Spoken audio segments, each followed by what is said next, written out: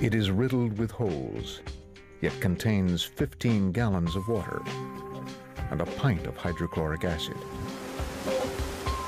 It has more protein than 70 pounds of peanuts.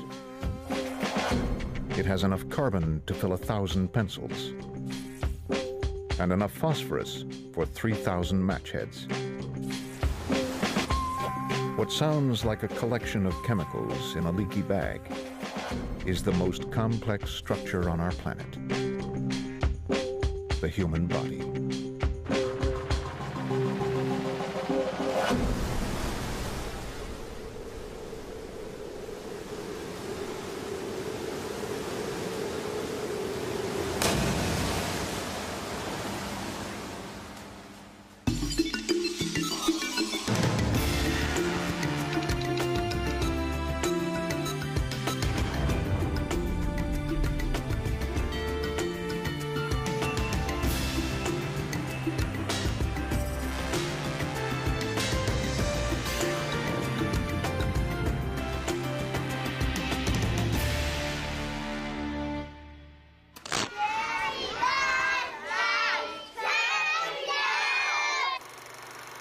"400,000 humans are born every day.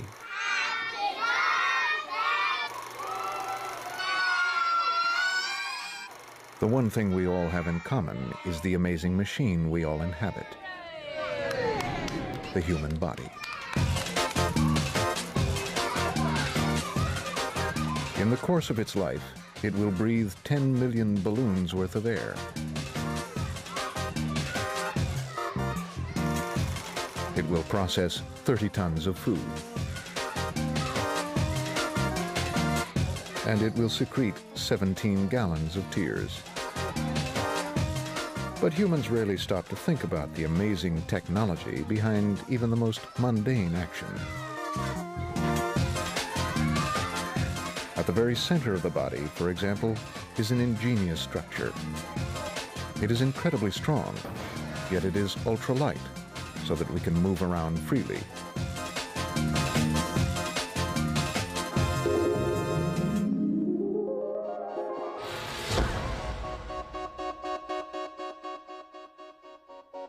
The skeleton is made up of 206 rigid bones. It is a framework that keeps the body upright and forms a protective cage around delicate inner organs.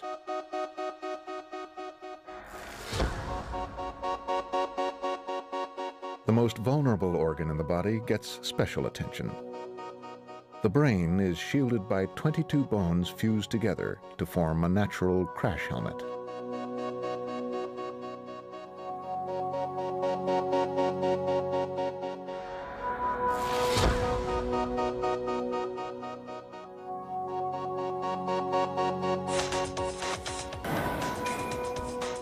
But the strongest bones in the skeleton work the hardest.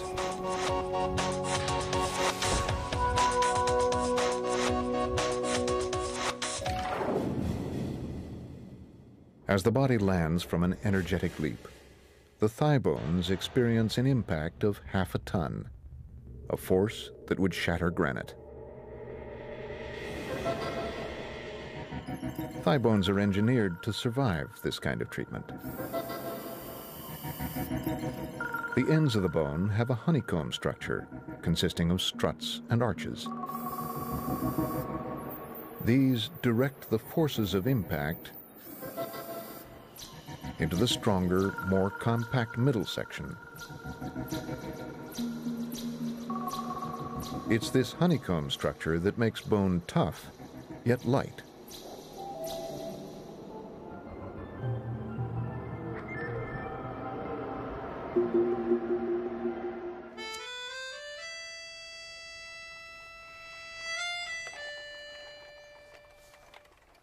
This example of nature's ingenuity inspired an engineer working in Paris in the late 1800s.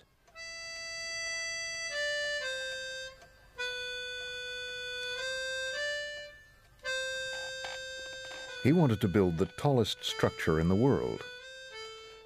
The strongest material available was iron, but he knew that if he used too much, the structure would collapse under its own weight. Following the blueprint of the thigh bone, the engineer used the iron only where it made the structure stronger.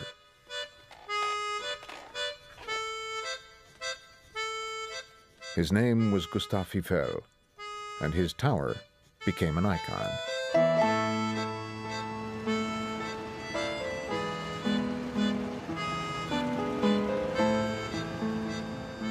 The iron girders in the Eiffel Tower, like the struts and arches in a thigh bone, direct all forces acting on the tower into its strongest parts. The legs.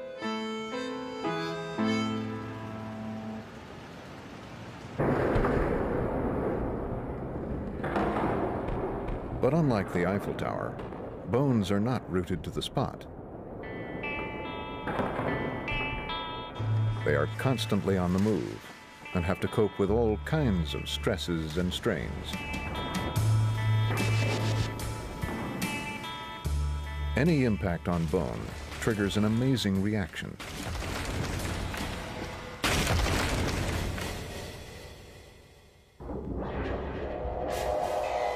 The shock mobilizes an army of microscopic bone-building machines.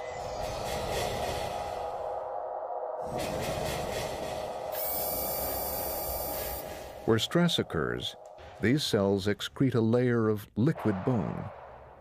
This hardens to strengthen the structure.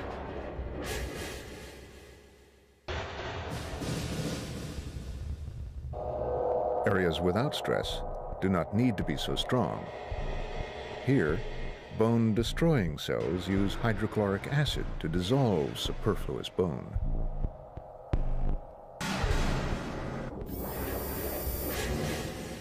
Like a team of sculptors, the bone cells constantly remodel the skeleton to make it strong where it has to be and light where it can afford to be. But it's not just the bones of athletes that undergo perpetual change. It happens to all of us. We take around 5 million steps a year, and each one does its share to shape our bones. To every action, there is a reaction. Exercise strengthens the skeleton. Driving a car weakens it.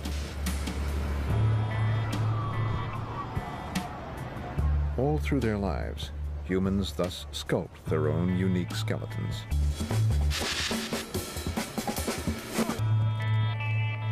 Bone cells work so hard that every person gets a completely overhauled skeleton every 10 years. So whatever age you are, your skeleton can never be more than 10 years old.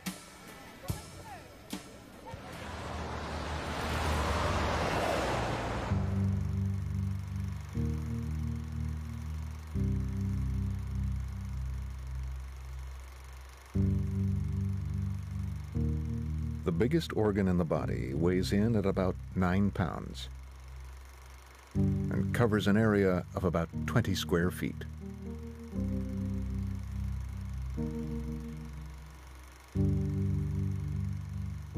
Rubbing it makes it flake off, filling our houses with dust.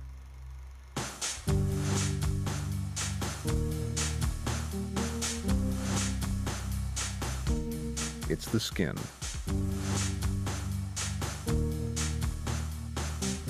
The part of skin you can see is made up of dead cells.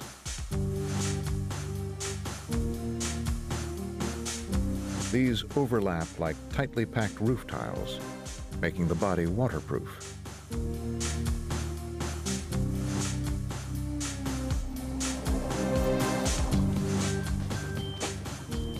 Skin stops precious water from escaping and harmful chemicals from entering.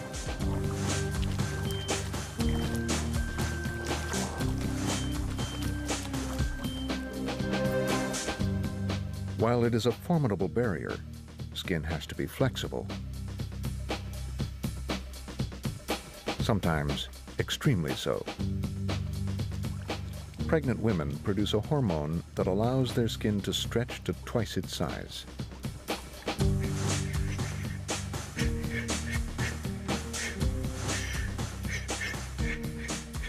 But skin is not just an inert coating.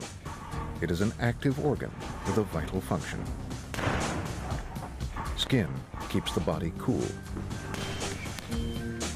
This heat-sensitive camera shows in red and yellow the hottest areas on a body in action.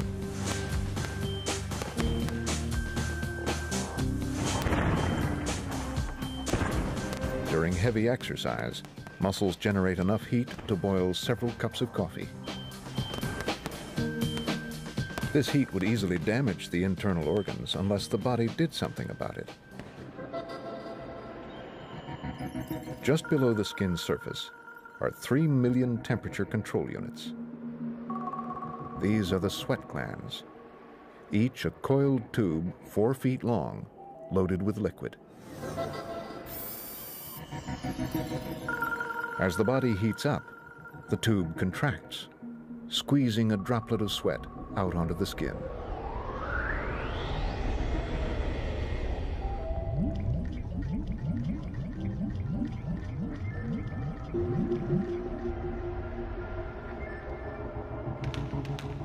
As the sweat evaporates, it draws heat from the skin and cools the body. A body working flat out can expel 2 pints of sweat per hour.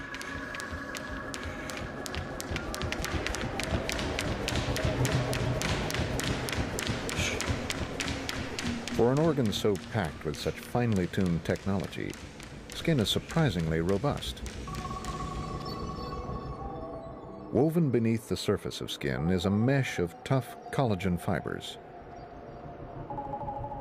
A strand of collagen is stronger than a steel wire of the same dimensions.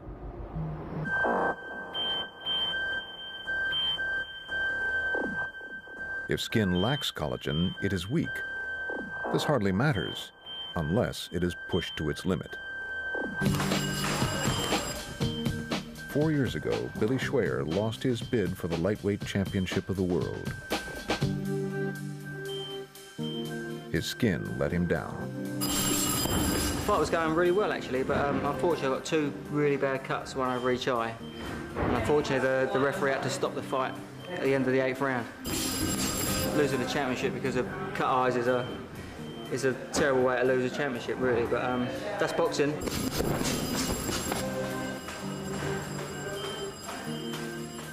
Billy has tried to overcome his skin's lack of collagen by enriching his diet with collagen-building supplements and undergoing laser treatments to make his skin stronger.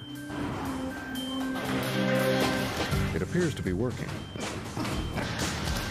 Billy has not been cut in his last 4 fights, but his skin is about to face its toughest test. World champion Stevie Johnston.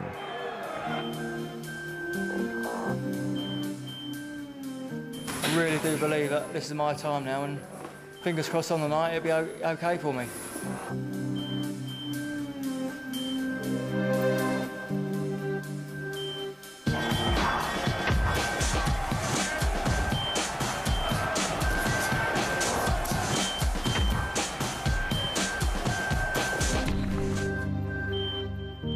In the 3rd round, Billy was cut. He fought on, only to suffer further cuts to his eyes and nose. But these were not serious enough to stop the fight. Billy went the full distance, but lost to the champion on points.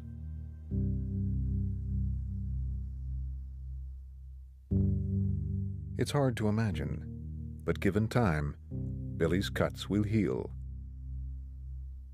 This is what makes skin truly amazing. When skin is cut, hundreds of blood vessels are severed, flooding the wound with blood. This carries the body's healing kit. Small cells called platelets stick to each other and form temporary plugs that slow down the bleeding. Threads of protein form a tight mesh, trapping blood cells. This becomes the scab. The scab contracts, pulling the edges of the wound closer together. Eventually, the scab falls off, leaving behind a strip of new skin.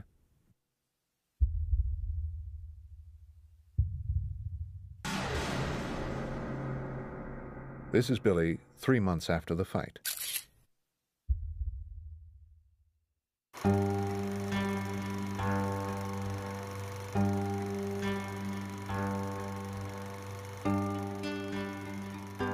The human body seems to break all the rules of engineering. It is top-heavy, yet balances on just a few square inches of flesh and bone. This is why we have developed a clever system to keep us upright. But we have to learn how to use it.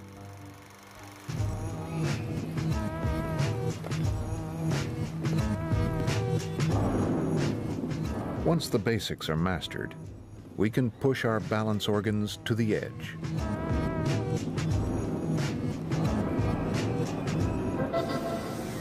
As we bend our limbs, microscopic strain gauges measure the tension in the muscles to make sure we do not lean too far.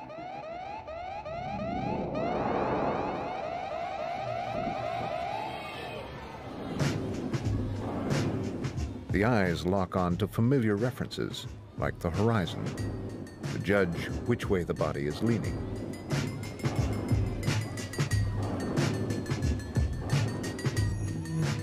But the most important information for balance control comes from deep inside the skull.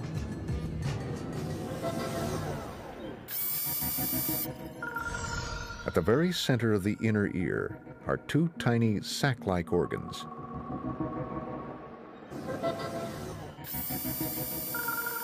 Each sac contains a patch of jelly covered with thousands of tiny crystals. As the head tilts, gravity pulls these crystals toward the ground. The slightest movement of these crystals stimulates nerve cells embedded in the jelly to fire off electrical messages. This tells the brain which way our head is tilting. These organs are so sensitive that we can detect a change in the angle of the head by as little as a few widths of a hair.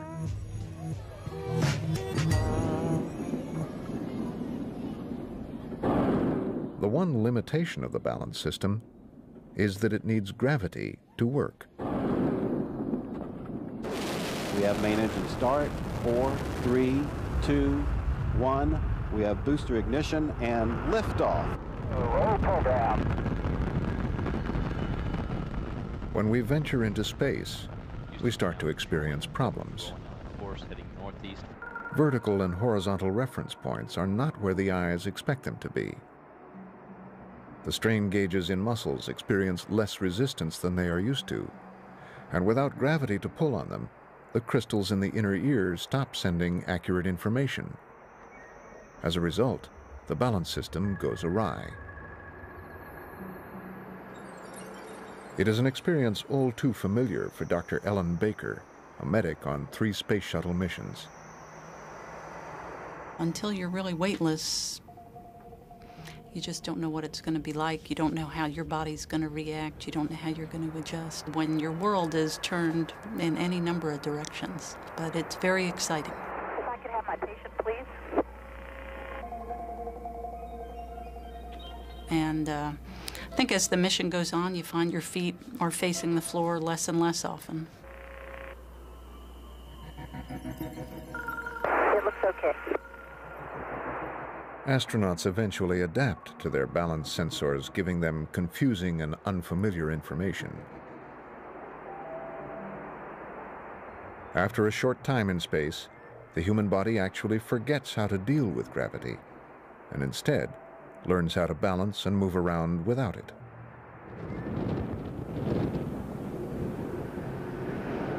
That is a problem when astronauts return to Earth. Touchdown. 1 flawless mission completed. I actually had a harder time coming back than I did going. normal sensations of moving your head don't feel so normal. For example, every time I would turn my head back and forth, I'd feel like my body was translating back and forth. And some people have that same sensation when they pitch their head forward. They feel like they're tumbling. And it probably took me a good 6 or 7 hours to feel like I could walk without making myself sick. I would say virtually everybody has those sorts of problems to a different degree on returning. Astronauts feel a sensation not unlike seasickness when they return to gravity, because the signals from their reawakened ear crystals do not match with what their eyes are telling them. This confuses them and results in disorientation. Every astronaut has some disturbance of balance or gait after return from flight. If you watch them walk around under the shuttle, for instance, as they try to walk around corners, they take it too short and clip their elbow or their knee on the corner. There's a funny illusion that many of them report if they walk upstairs right after space flight. It feels not like they're walking up the stairs, but often like they're pushing the stairs down. After landing, astronauts are tested for balance in a computer-controlled booth. This test, please keep your eyes open and try to maintain an upright stance. Here we go.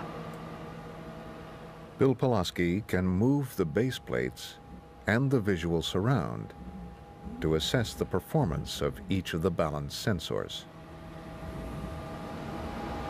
You feel like you know where upright is? I think so. I think I'm tilting back right now. And now I feel like I'm about to fall forward.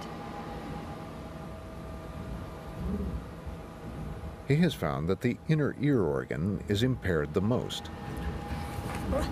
Okay. Wow. Good. You all right? Yeah, I'm fine. Okay. The longer a human spends in weightlessness, the longer it takes the body to readapt to gravity. It can take weeks for an astronaut to get over the nausea and disorientation.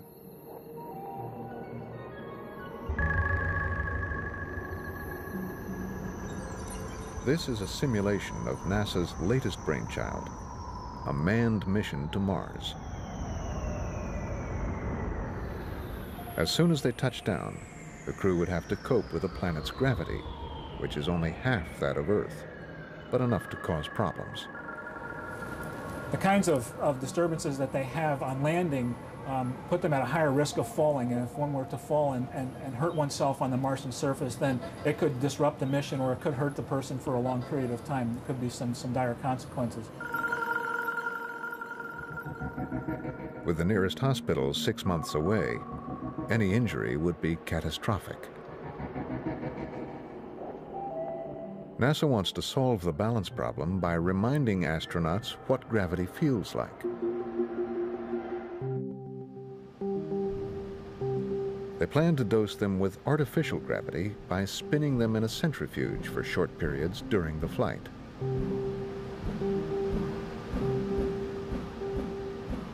As soon as they land, they would be ready to start work without the risk of disorientation. When we provide this therapy, then when they arrived at the Martian surface, they'd probably be able to get up and just go, rather than have to wait for 2 to 4 weeks before they could adapt to that environment.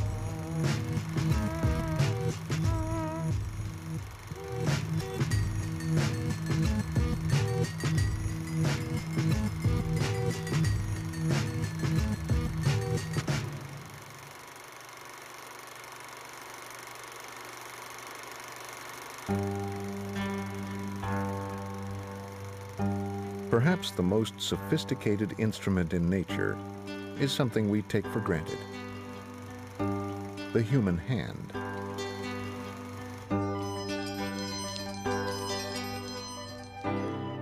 We only consider it when it needs maintenance, but the hand is a remarkable piece of mechanical engineering. It contains more moving parts, controlled by more muscles than any other structure in the body. This is why the hand can perform such an enormous variety of movements. It is capable of both brute force and incredible finesse. But the hand has not always been so versatile.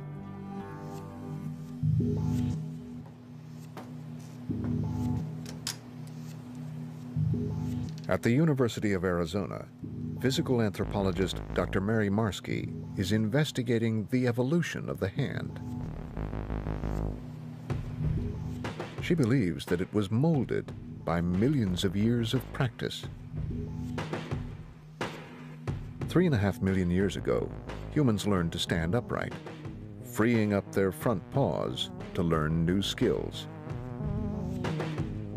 This is Lucy, our oldest known upright ancestor.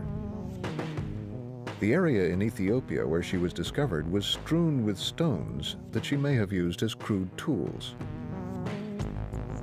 All that is now left of Lucy are a few fossilized bones.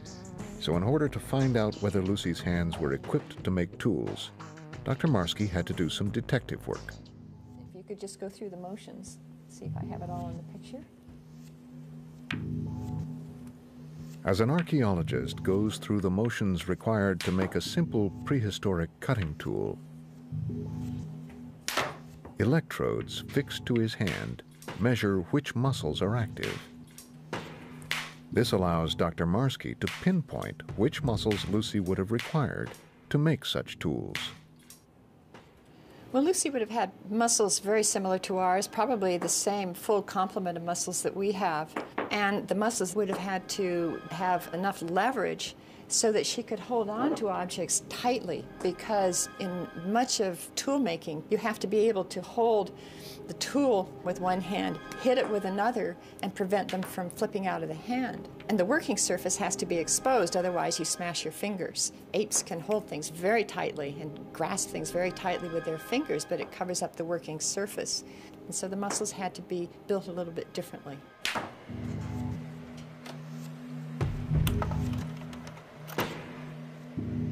By taking close-up photographs of Lucy's finger bones, Dr. Marski is able to reconstruct a three-dimensional image of the joint surfaces. From the shape and curvature that was revealed, she is able to judge the amount of movement Lucy's fingers may have had. Well, Lucy doesn't seem to have had so much of a range of movement for her little finger, especially in the palm of the hand, coming toward the thumb. All right, we're going to do clubbing. And this might have had an effect on her ability to get a good grasp of cylindrical objects like bones that she might have used for pounding or clubbing. On the other hand, she had some features which she shared exclusively with modern humans. And these features provide a little give at the base of the index finger, allowing it to be pulled over toward the thumb, so that we think that she would have had the ability for a good, well-controlled three-jaw chuck grip of something like stones that she could have thrown.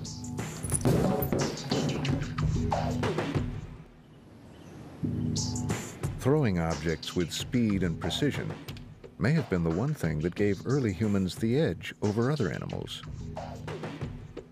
This ability meant that any predator would have thought twice about attacking Lucy or her kind. This gave humans the freedom to perfect their manual skills and allowed the hand to evolve.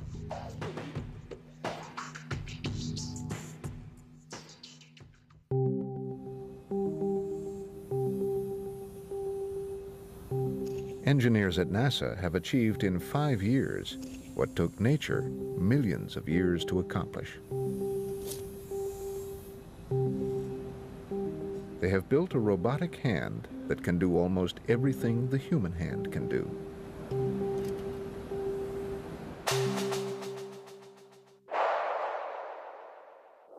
The NASA hand will one day be part of a robotic astronaut that will perform sophisticated maintenance tasks outside spacecraft.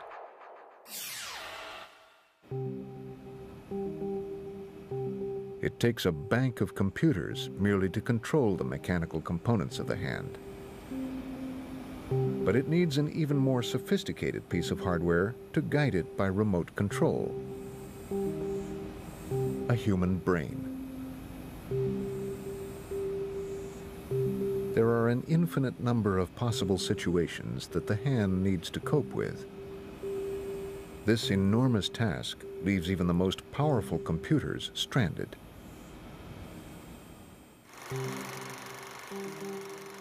We actually spend most of our early childhood teaching our brains how to control our hands. Just to open a tin can, the brain has to send millions of nerve signals to the hands every second, while it simultaneously coordinates a multitude of other bodily functions.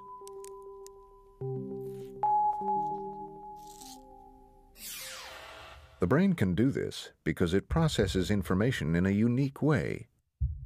It splits the workload among its 100 billion cells, each communicating with 10,000 other cells via a network of electrical connections.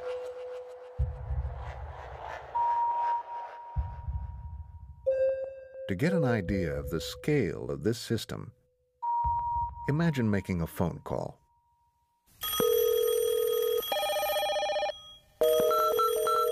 Now imagine making a phone call to everyone you know.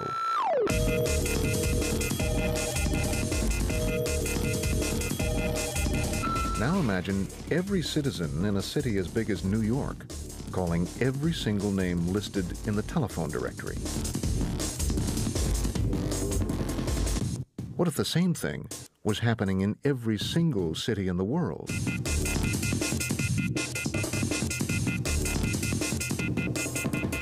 How long would it take?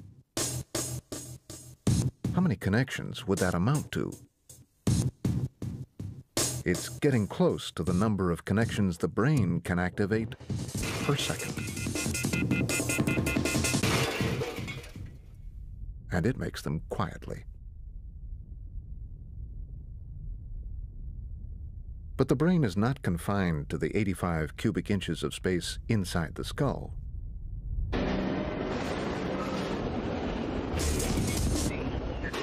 The brain is able to reach out and experience the world through the senses.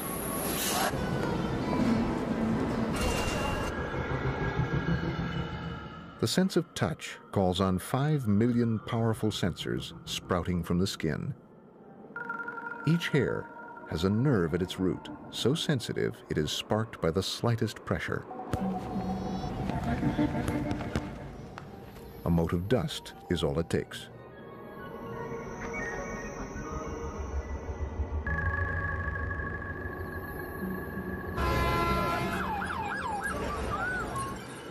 The sense of hearing relies on specially shaped pieces of cartilage attached to the sides of the head.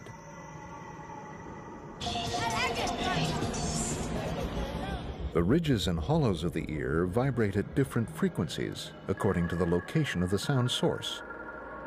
This helps us determine where a sound comes from.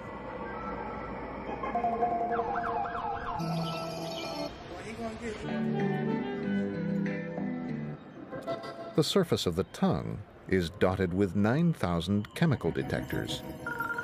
These taste buds require just a few molecules of a substance to detect whether it's bitter, salty, sour, or sweet.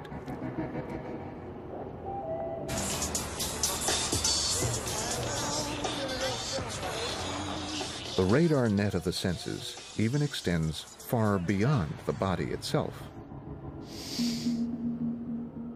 We can distinguish up to 10,000 different smells, which language is not equipped to describe. How do you describe the smell of a sunny afternoon or a newborn baby?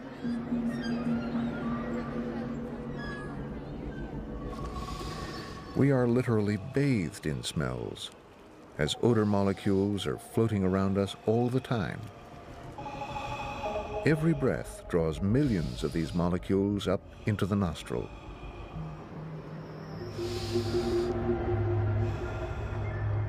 The stream of molecules winds its way right up to a small patch at the top of the nose.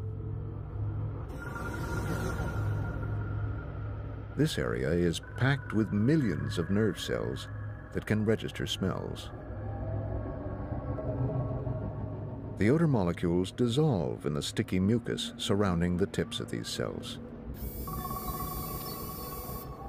Each nerve ending is studded with tiny receptors that will react to only one specific kind of molecule. Once the odor molecules lock into the correct receptor, they trigger electrical impulses.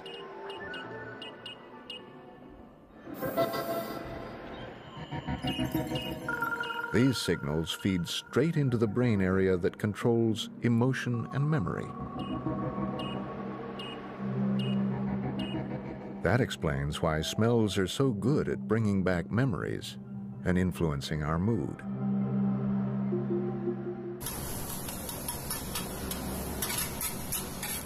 The conscious part of the brain eventually translates all the electric signals from the nose into what we perceive as a smell.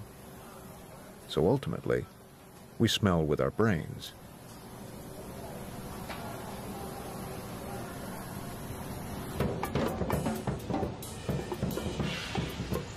The brain plays an equally important role in sight. More space in the brain is devoted to vision than to all the other senses put together. A picture hitting the retina triggers a wave of electrical activity which travels through the optic nerve to the brain. Within fractions of a second, the brain neatly divides this electric storm into separate chunks of information. For color, edge, form, movement, or depth. Eventually, the brain rebuilds the separate elements into a picture we can understand.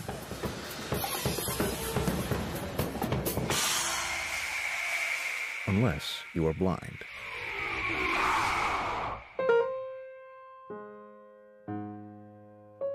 Neurobiologist John Cronley Dillon is trying to do something that sounds like a miracle: make blind people see. His inspiration came from an unlikely source. It was found quite a long time ago that if you cut an optic nerve of a goldfish and you waited a few months, it would regrow. The million or so nerve fibers that had been severed would home back into the brain and connect up within the brain. And the question is, why can the goldfish do it and we can't do it? There are a lot of laboratories all over the world that are looking at this problem. And in fact, it looks as if we may be able to stimulate the growth, and it's very encouraging, but it's still a long way off. Professor Cronley Dillon's aim is to come up with an alternative system. He believes that the part of the brain that is normally used for vision can be retrained to adapt to extra auditory input. The boundaries between the different senses may not be as sharply demarcated as we've always thought would be the case. There are certain visual areas of the brain that receive input from the auditory system. At the University of Manchester, Cronley Dillon is attempting to teach his blind subjects to recognize pictures by their sound. Like this fish, or this horse. He gives horizontal lines one sound, the pitch depending on its height. Verticals another, diagonals another. Then if the picture is simplified into a line drawing, it has a characteristic sound. The picture can be split into simple sections or played as a whole. Right, well, I've got a number of images of scenes taken in this area, but what I'm going to do is to let you listen to the whole sound signature for the whole scene.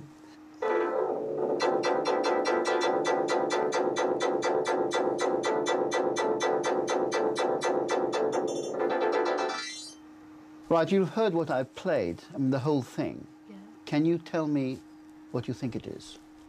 I think the major part of the picture is a big building, because you can hear all those verticals, and they're the signatures for many windows. That's right. The other thing, on the left and the right of it, must be in the foreground, because they seem even bigger in some senses. So I guess the tree must be on the right, must be in the front of the picture. And on the left-hand side, could it possibly be the outline of another building, perhaps? Yes, that's right.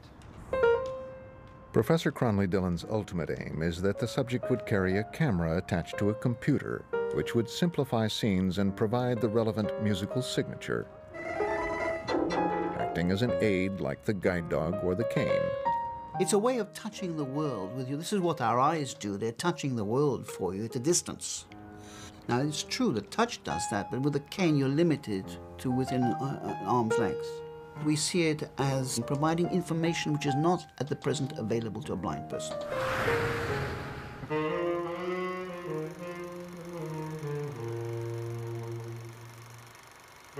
The brain is able to adapt and learn new skills because, unlike the hardware inside a computer, the brain is not set in stone.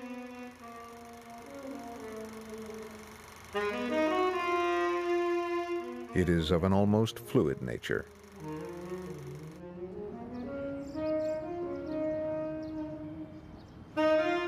Think of the brain as a pond, and any kind of experience as a pebble hitting the water.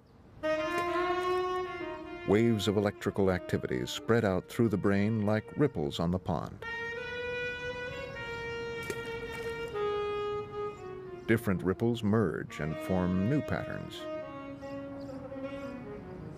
The surface of the pond changes all the time.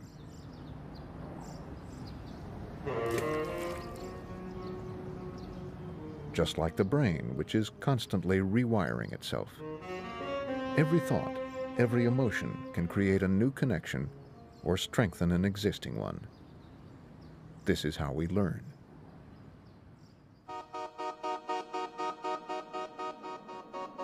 Behind all of this activity is an army of microscopic machines, responsible not only for the brain's actions, but for every process within the body.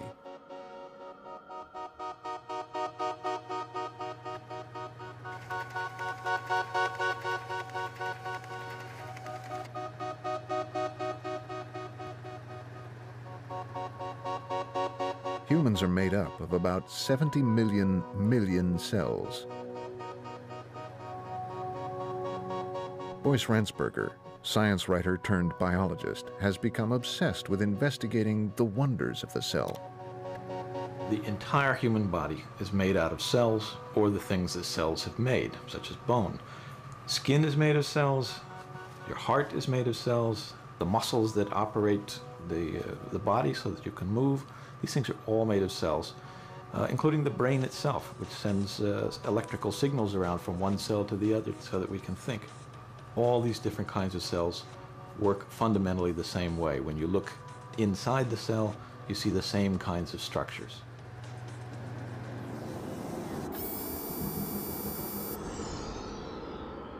Inside a single cell, there are hundreds of microscopic power stations, protein factories, recycling plants, and transport highways.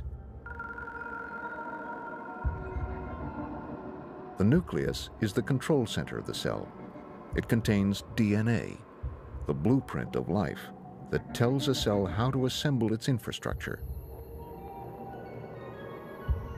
The outer wall of the cell allows it to take in the raw materials it needs to stay alive. Cells trap these materials from the outside and package them into tiny cargo bubbles called vesicles. The bubble hitches a ride on a motor no bigger than a molecule, which latches on to one of the miniature monorail tracks that form the cell's transport network.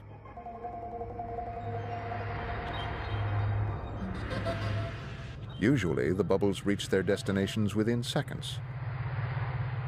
But in the biggest cells, which stretch from the spine to the toe, the journey can take 4 days.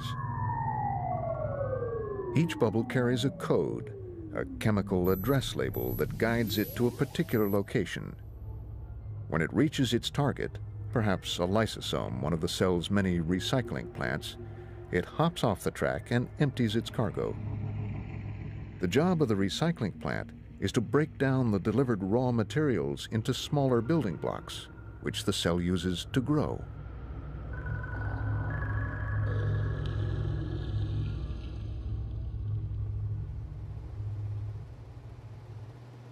The instructions that are in the cells, starting in embryonic development, tell each cell how to change to take on a new function. Also, the cells monitor the activities going on. If there's a wound, the cells can sense that, and they will send out the message to other cells to come and repair the damage So all of this keeps the whole body on a kind of an even keel.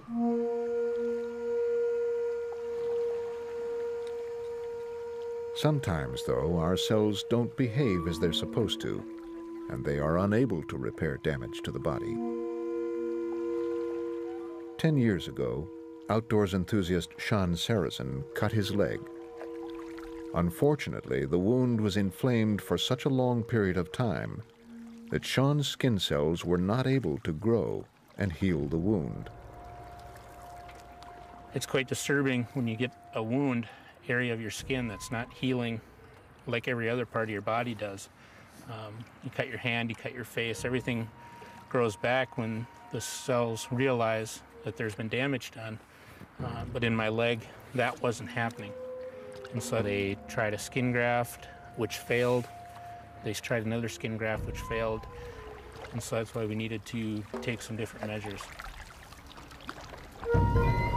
Sean is one of 3,000 people who have received a revolutionary treatment, a graft of artificial skin.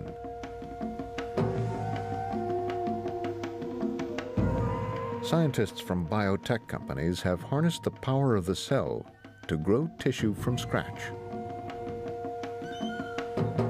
The best cells to use are those from the circumcised foreskins of newborn babies because they multiply rapidly. The cells from just one foreskin can grow a football field's worth of skin.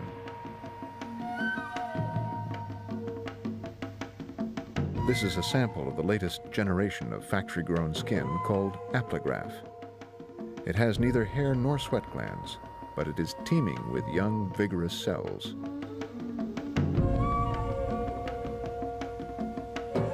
The leg's looking good here. It's gotten quite a bit smaller, I think, since your last visit here. I'm going to measure it. It now measures 55 millimeters, so it's healed almost by half in the last month, and it must be 80% healed from when we originally put on the Apligraf, I would say. It's retaught my skin cells to grow, and when they haven't done that for a long time. And it's just been a remarkable process of healing for me.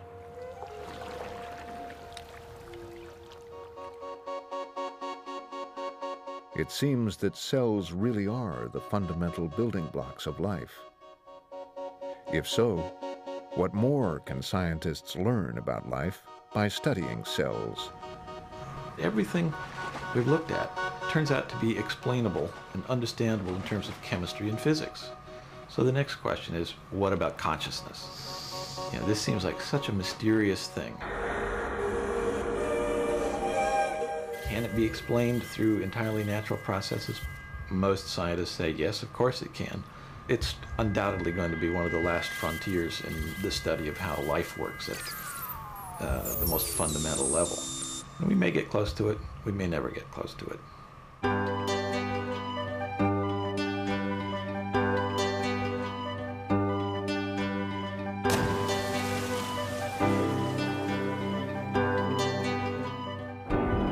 Could it be that our incredible bodies are no more than the result of physics and chemistry?